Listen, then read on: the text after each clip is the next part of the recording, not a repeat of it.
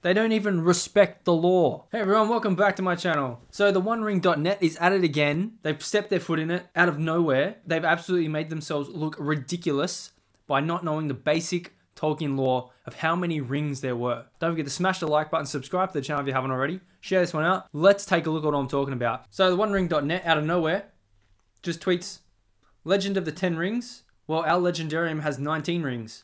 Now, Legend of the 10 Rings, I guess that's because Shang-Chi and the Legend of the 10 Rings is coming out, so they tweeted that out of nowhere just under an hour ago. And then they say, well, our legendarium has 19 rings. Okay. Strange. Now let's have a look at the tweet. Here in the quote tweets, we'll see, lethal, yep, there's 20 rings. There's 20 rings, Steve Kenobi. What did I say?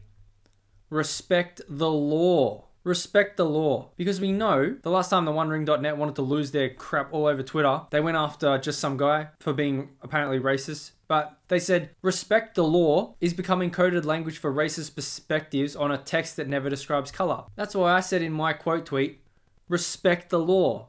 Why is that? Because they said our legendarium has 19 rings. So let's take a look at the actual text, the Lord of the Rings, and let's see what it says.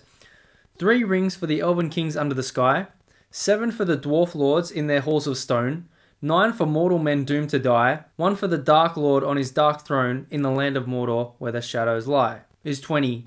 Did you forget about the One Ring? You call yourselves the OneRing.net and you forgot about the One Ring. That is hilarious. Whoever runs this account needs to be fired for incompetence. I'm curious to see what their response is going to be, if any. Alright, as I was editing, boom, they deleted the tweet. They just straight up deleted it. Let's go take a look. Oh, respect the law. Gone. OneRing.net, gone. They deleted it. They deleted it, but I have it for you now.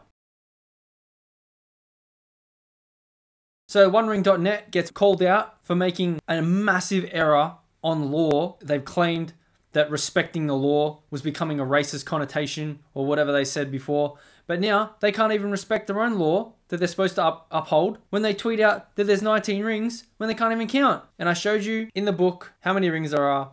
And these guys, oh my God, how bad, how sad is this? They don't even respect the law. These are the people that's running this site now. And glad they got called out for it. They got wrecked. Yeah, wrecked. Let me know what you think of all this going down again. The OneRing.net stepping in it. Don't forget to smash the like button, subscribe to the channel if you haven't already. Share this one out, and I'll see you in the next one.